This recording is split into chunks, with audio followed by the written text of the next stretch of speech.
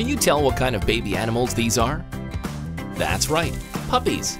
So many cute, adorable baby doggies. They look so cuddly that you can't resist wanting to take one home. But before you do, take a closer look, because these puppies aren't your usual pampered pooches. They might look like your family pet, but these puppies were born and are growing up out in the wild, far, far away from any people. They come from different countries all over the world and roam free on every continent. Come and walk on the wild side with some of the cutest canines you've ever seen. They're the puppies of the wild on Cute Ones.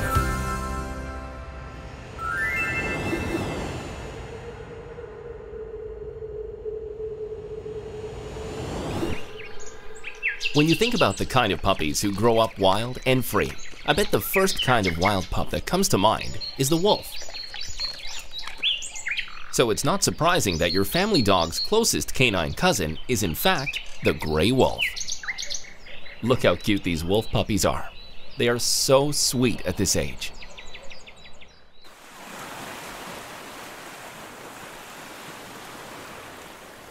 To find gray wolves and their adorable pups living wild and free, you have to travel very far, deep into the North American wilderness, to the fresh, damp, and dense forests of British Columbia, Canada. This is where gray wolves call home.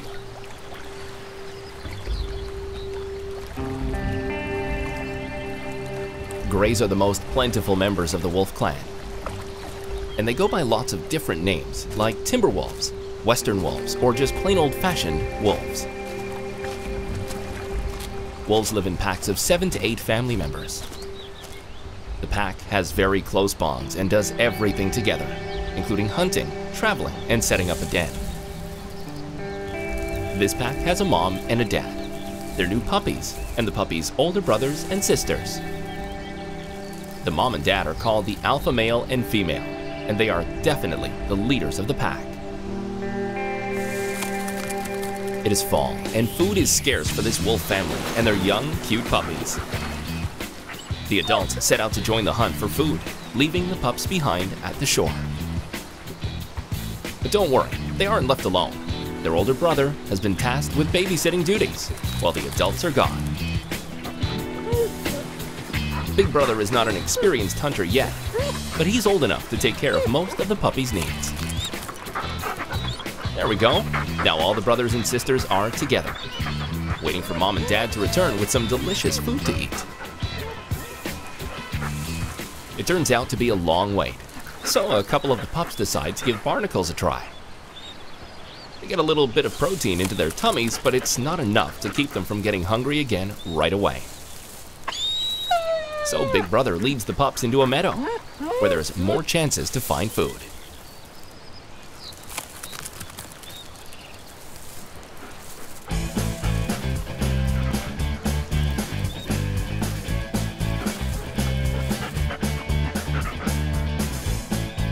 The meadow also seems like a safe place for the puppies to do a little bit of exploring on their own. But the littlest cute ones don't stray too far from Big Brother's protection. They should be practicing their hunting skills, but it's so much more fun to play and hang out with your buds. Meanwhile, deep in the forest, the adults search for anything tasty and nutritious they can bring back to their family. Wolves eat large hoofed animals like elk, deer, moose, and caribou, as well as small game like beaver and rabbit. They're keen hunters, but wolves have no problem scavenging a meal from animals that have died from other causes. But no luck so far. Back in the meadow, the pups are getting more and more impatient for their dinner. Then suddenly, one of the young pack sends members an alert. Something is wrong. The pack's instincts kick in. They silently signal to each other. One by one, they're alerted. Big Brother knows something's wrong, but what? Even the tiniest cute ones know something is not right in the forest.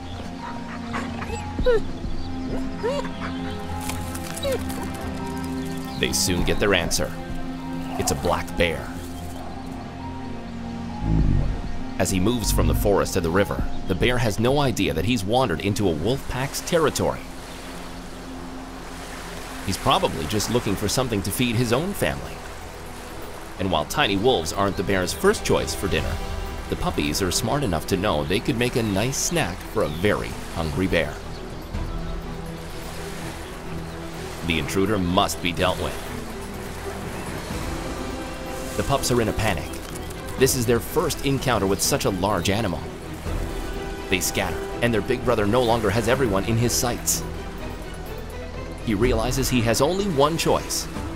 Call all the wolf packs in the area together. Remember, safety in numbers.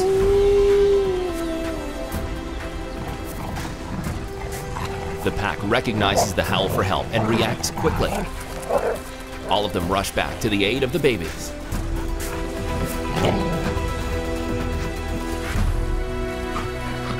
The bear hears something, the howls and barks of the wolf pack. He doesn't think much of it until the pack is upon him. The wolves don't attack, just let the bear know that this is their territory, and they're ready and willing to fight to the death for their puppies. The giant deadly bear is nothing more than a teddy bear when the wolves show him who's boss and decides to hightail out of there.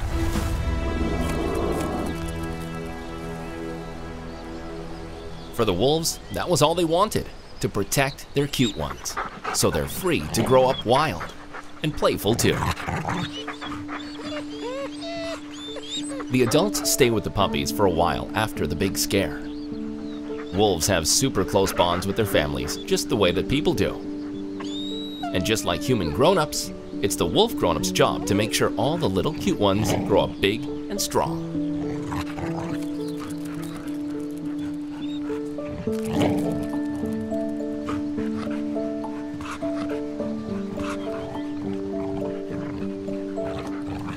Mom and Dad know that those tummies aren't getting any emptier, so the hunt must go on. They take off back into the forest in search of prey. Their super sensitive noses guide them in the right direction, and they follow a promising scent trail. The adults leave again to carry on with their mission. The cute ones try to make the best of it, catching a few rays in the warm sunshine.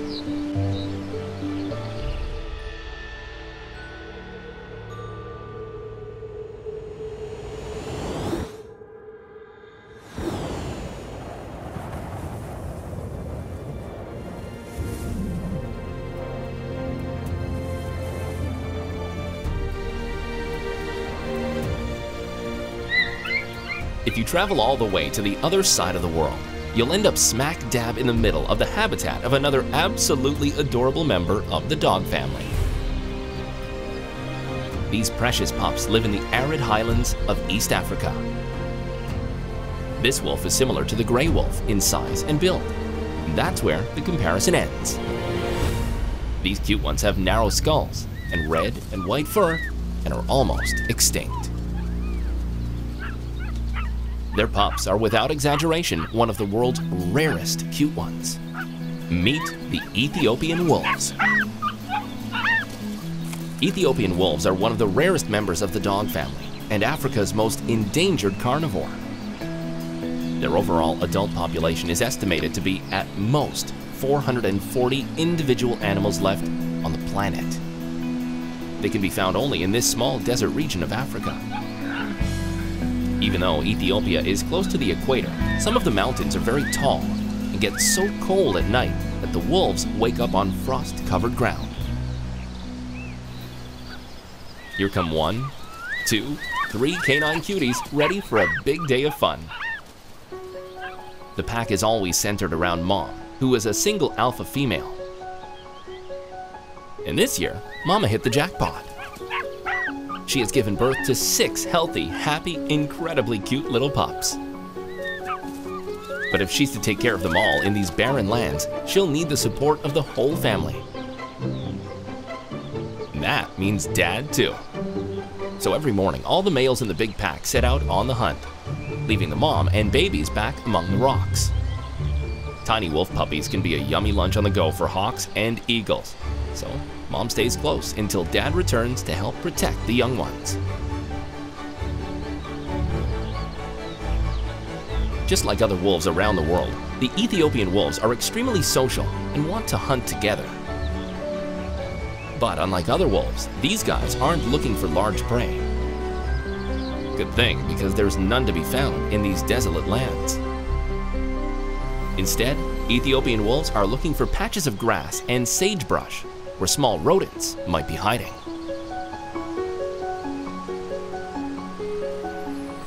This wolf pack has set their sights on grass rats. Unfortunately, a very cunning animal with mad skills escaping from the wolves.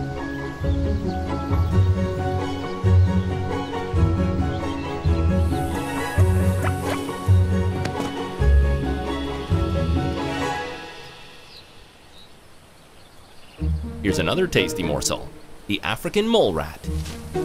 Wait, come back. Look how stealthy the wolf can be, waiting for his chance to pounce. But mole rats are quick on their tiny little feet and can burrow underground as fast as a freight train, it seems like.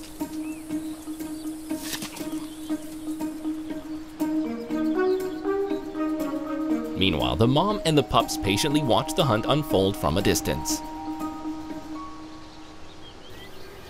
Well, maybe the fuzzy precious pups not so patiently.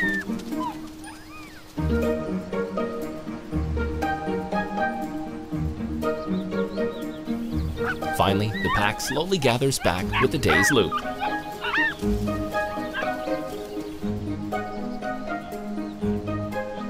It's lunchtime, and everyone's excited.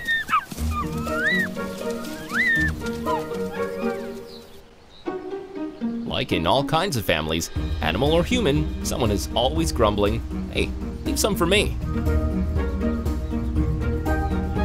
After lunch, the gang either naps or plays, or both.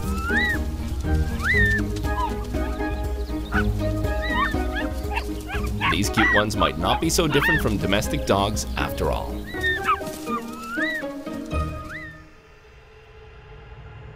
Our next stop is not just a country, it's a continent.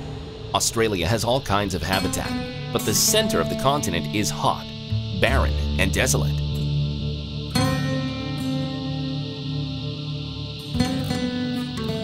There are unique native plants here, like eucalyptus, and Australia is also home to some of the most unique animals on Earth. Kangaroos spring through the wilderness in search of a cool oasis where they can meet up with family and friends.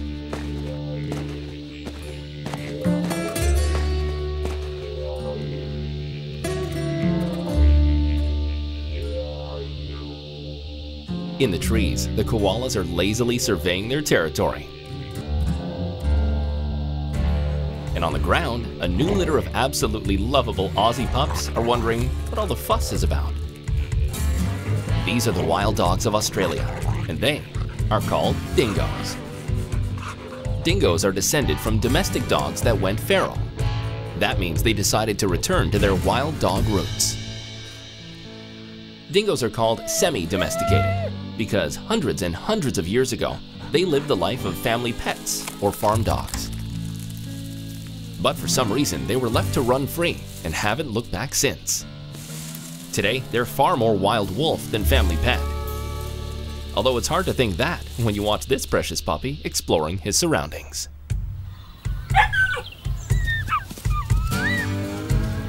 Dingoes also roam in packs. All pack members help the most dominant female and dominant male in raising their pups. No other female is allowed to have her own babies, so everyone focuses on just that one family. This includes helping to hunt for food for the pups, playing with them, as well as teaching them how to hunt.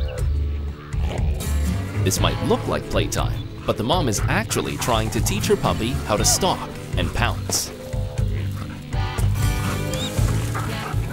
Dingoes will eat just about anything. They have one of the most diverse diets of any member of the animal kingdom. They're fine with over 170 types of prey, ranging from insects to buffaloes. They are hungry scavengers who won't shy away from berries or birds. They hunt tirelessly through vast areas of Australia, mostly at night. With smaller prey, they can hunt individually. But when they are targeting larger animals, they hunt with their pack. Dingoes are smart and thrifty. The next time you watch your dog bury a bone, think about this. Dingoes do the same thing.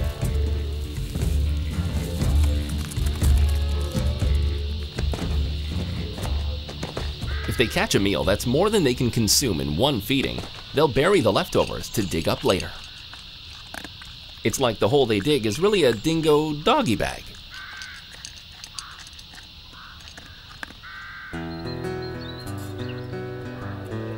The super cute dingo puppies depend totally on their mothers during the first 6 to 8 months of their lives.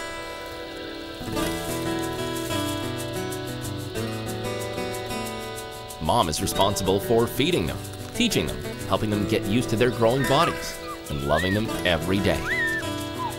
Talk about a full-time job. The moms are very good homemakers too, and they'll return to the same hidden, sheltered place each year to raise their young, as long as the hideout remains undisturbed.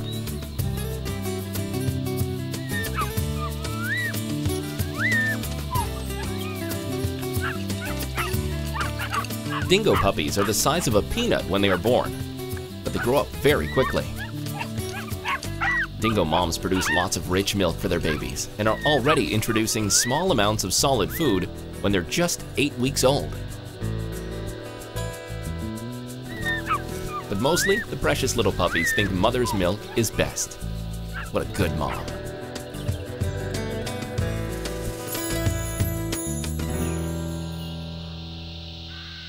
After the pups are fed and are fast asleep in their den, Mama heads out to join the rest of the pack. When the parents leave the den to hunt, especially if they are anywhere near a watering hole, they always move downwind so that they can watch for predators without their scent drawing attention to the pups' hiding place.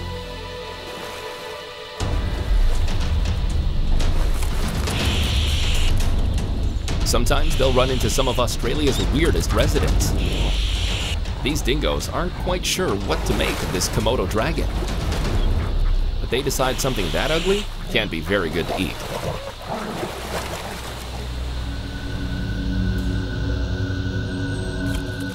Both parents collect food for their pups, usually traveling long distances from the den. They often leave nearby prey untouched, so when the puppies are learning to hunt, they'll have close targets to practice on.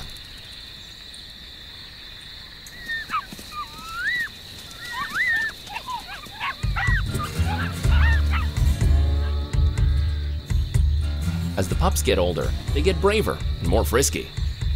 Mom encourages her puppies to go exploring. That's how they learn about their environment. Their territory gets gradually bigger as they grow. Eventually, they'll learn about the dangers of the wild on their own. Natural wonders like this giant waterfall look intriguing, but it's not exactly a safe playground for a young dingo.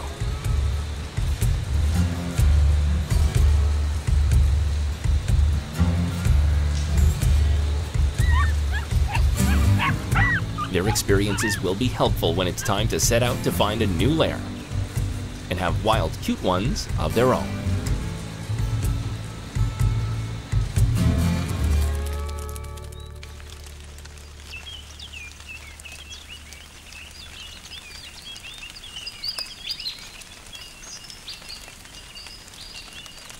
Some of the world's cutest wild pups are the ones you're about to meet. They live all over the world, and their numbers are growing. No worries about extinction just yet. These cutie pie canines are experts at creating secret dens that are so well hidden, you'll just walk right by them out in the woods. Meet the incredibly cute baby foxes. Foxes are the most widespread species of wild dog on Earth. They're so adaptable, they can live in just about any habitat, in the countryside or the city, in forests, mountains, and grasslands. Foxes are members of the dog family, but they have names all their own. A female fox is called a vixen. A male fox is known as a dog fox or a tod. Those cuddly baby foxes are called pups, kits, or cubs. A group of foxes isn't a pack. They're called a skulk or a leash.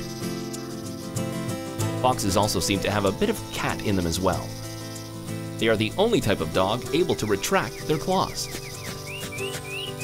Unlike their other dog-like cousins, foxes don't form packs.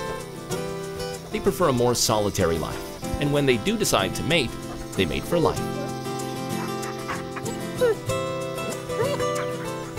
They also hunt and sleep alone. Foxes dig cozy underground dens where they take care of their kits and hide from predators. Foxes have babies once a year. Litters are usually about 6 pups.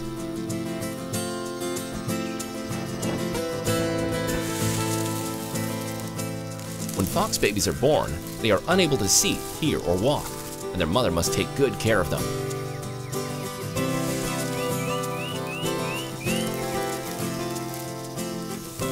When the kids are young, Dad is the one who does all the hunting and brings back food for the entire family.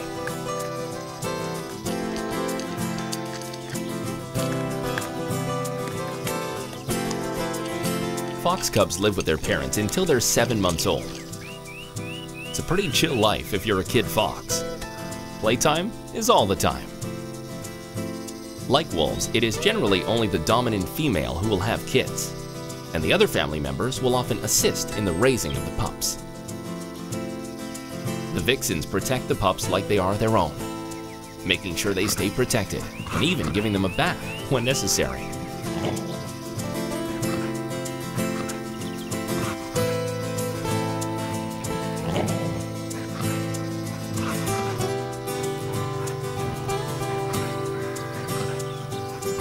Foxes are known to be friendly and curious. They play among themselves as well as with other animals, just like our cats and dogs.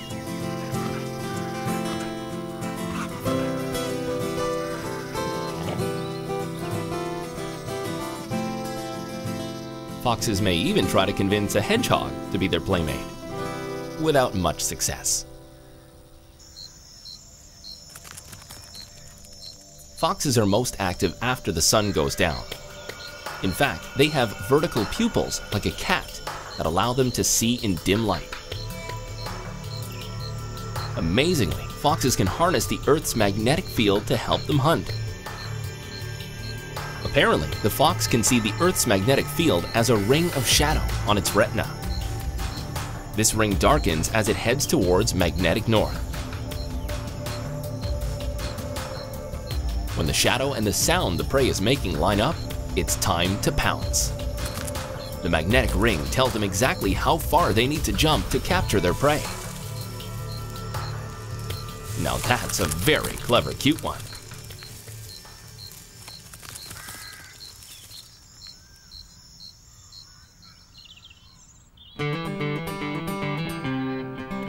When we snuggle and play with our family dog, it's hard to imagine they ever could make it on their own in the wild. But certainly their close relatives have found amazing ways to adapt and survive in all kinds of terrain and climates. It all proves once again that so many members of the animal kingdom can be tough, resilient, ingenious, and of course, downright cute.